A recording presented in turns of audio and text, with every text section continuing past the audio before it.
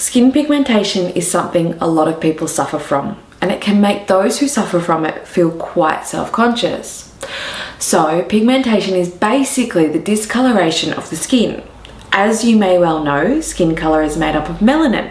Pigmentation occurs when there's a strong concentration of melanin or skin pigment in the one area. So it can be caused by a number of different reasons. The number one reason here in Australia is the sun and its damaging UV rays. Other causes can also be skin trauma, hormones, certain medications, or congenital. This can either occur in patches of the skin or a complete area. Luckily, there are a number of ways to treat skin pigmentation. And it's important to note that for minor skin pigmentation, there are a number of home remedies that have been proven to be a great help. So then there are topical creams that do require a doctor's prescription, as they are known to be quite powerful. Secondly, then you have depigmentation peels or masks that your skin therapist has to perform for you, again because they're quite powerful. And third, and certainly not least, there are a number of laser treatments and or IPL.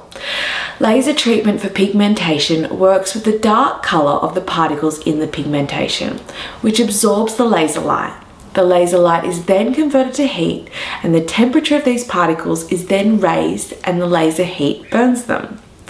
This burned pigmentation either works its way to the surface of the skin and the skin sheds it, or it is absorbed by the deeper layers of the skin. Now, this might sound like it could burn or be quite painful, but it's only been described as being similar to a light flick with a rubber band. So it's not too bad for the great results that it's proven to have. For a more in-depth look at how these laser treatments work, take a look at the article attached.